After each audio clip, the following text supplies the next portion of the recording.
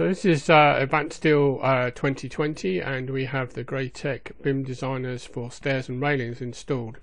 It comes with its own dedicated ribbon panel in here. So we have separate sub-panels across here, focusing upon straight stairs, balanced stairs, railings, and we have a new tools one as well.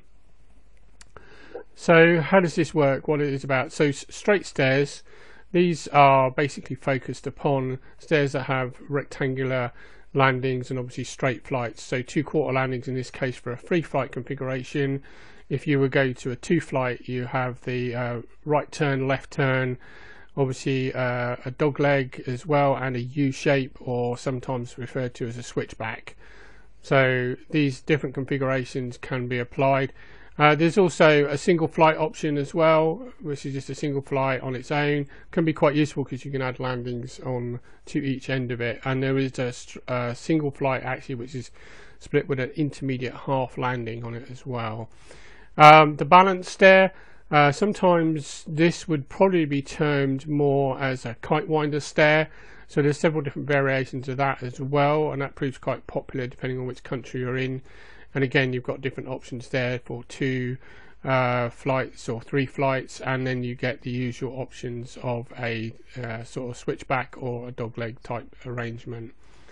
Obviously the railings sort of probably speak for themselves here. The ball post hand railing is based upon the industrialized railing standards for applying ball post railings in sort of oil and gas industries, chemical plants that we see, especially in my country. And similarly, key clamp is a similar application which uses tube and a pipe type fitting, which will go between the various tube elements to form the railing. We have our own standard railing tool, which has the ability to add in glass panels and clamps, etc., and framing features that are available. We have our own wall mounted handrail macro, which can be quite good because now, as of 2020, you can actually use that and align it to the top of the rail, to the actual nosing sort of hand rail line that you need. So if the handrail needs to be 900 mm above the top of the rise of the stair, the line of the toe line of the stair, you can insert it to that and adjust it. Combined with that, we also have our special part manager, which is a new tool for 2020, which enables us to access details relative to ball post and key clamps and glass fittings, so you can actually add in your own bespoke supplier. So if you were under here, there is actually options in here to add a new producer.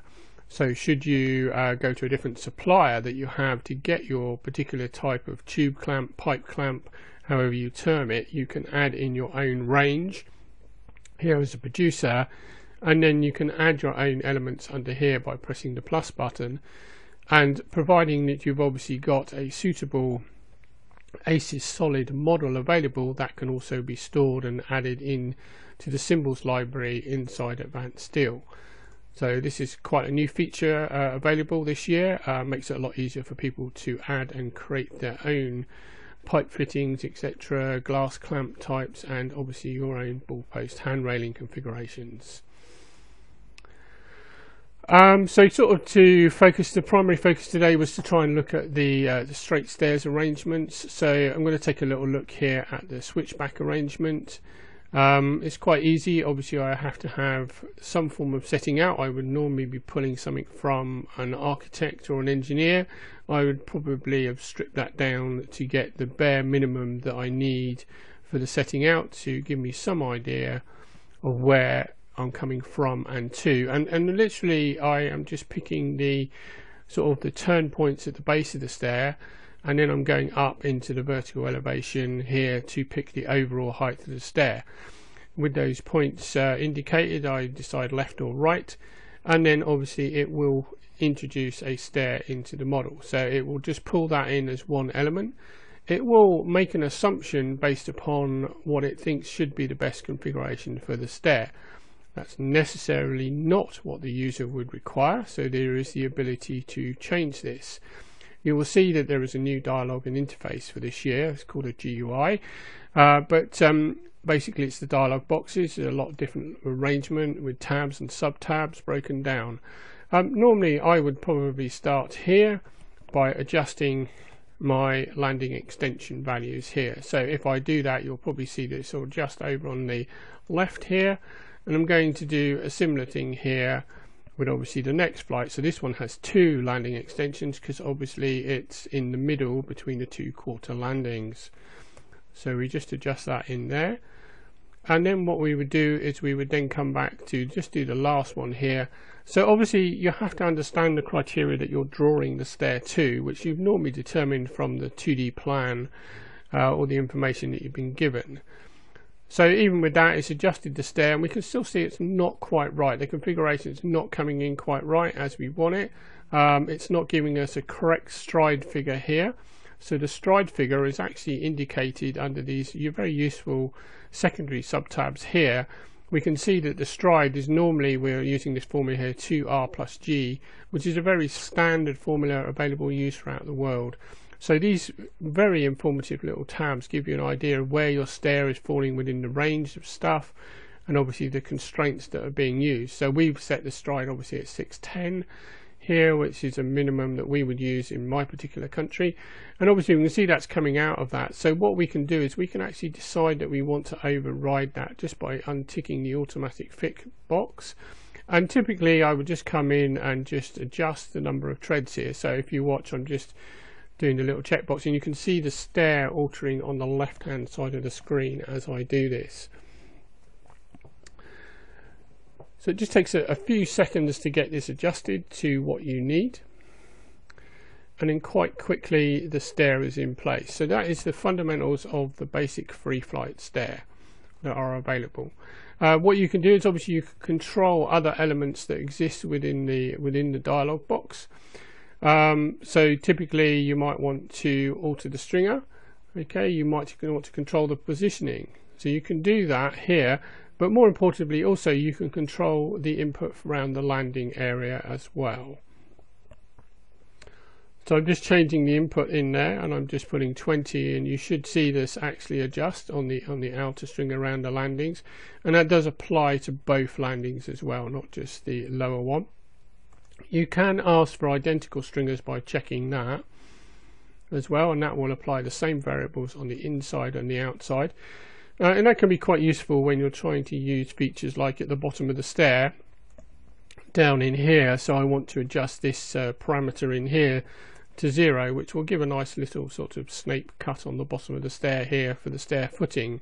And again, you have different arrangements as to what you want to do. If you wanted a vertical leg, you could adjust it.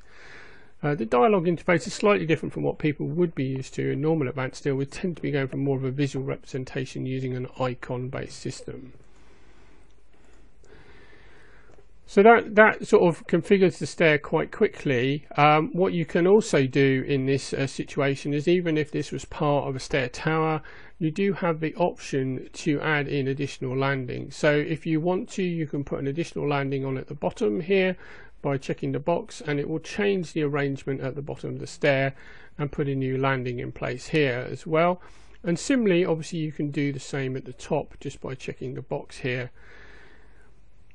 It will place that in place. So if you needed, for example, to change the parameters of this, again, this can be adjusted within the system here. So if you want to put this in down to 100 millimeters, it should adjust, or in that case I put 10, which was not good, but you can see that it moved, and straight away you can see that it's wrong. So you can adjust this back to what it needs to be. Similarly, obviously, if you want to change the length of the landing, you can change the length of it here. So if you want to, you could make this go a lot longer, or a lot wider, sorry. So obviously you probably wouldn't want to do that, but you never know. So it depends on how or what criteria you've been given. So that's changing the width between the two stringer plates. So, and this is obviously going to change the length actually across here. So I'm going to make this 3 meters just to show that it extend over towards the left hand side. So simply, you know, you might have a stair that you're coming up, and then you've got a long walk over to another exit or something. So you could adjust that in the system here. So that is the basis of the stair configuration for that particular type. All types do apply. Similarly, we can do this as a dogleg stair. So again, I come back here, and I'm just going to pick this arrangement in here. I'm going to pick obviously the start point, and then the first turn point, and then the second turn point here, obviously the last one, and then the points to indicate the overall rise of the stair. So again, it will pull something in. Now, depending on what you want to do in the system, you can also use a feature within Advanced Steel and the BIM Designer. Actually, we have our own library content here, so you can select this and you can load that in to the stair before you actually start to do anything else. Now, this will enable you to store configuration maybe for folded plate treads, or in this instance it's actually grating with a bolted arrangement on the stair, so with a grate in the landing and obviously a configuration. Now, all it's done is brought in the key parameters for that. Obviously you still need to go in and go back and control your setting out that you might require for each of these stairs. Okay, so what I'm probably going to do here is I'm going to come back in again, and I can see that I've got my automatic ergonomics is actually unticked because that's how I stored it, but I can come in and start adjusting this in here.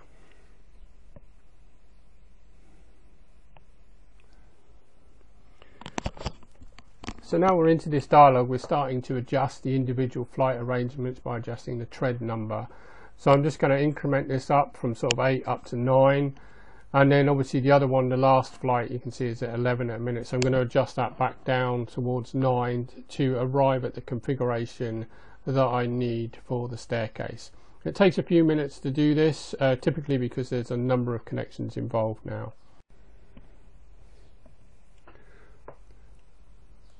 So with that in place, you can see that I've adjusted this now to have three flights at 9 treads each, and I've come back to my correct rise and going. You can see that my stride is within the limits, it's not gone red, and it's also adjusted all the layout for the stair. So I've used a different configuration to start with and basically put that into the system from here.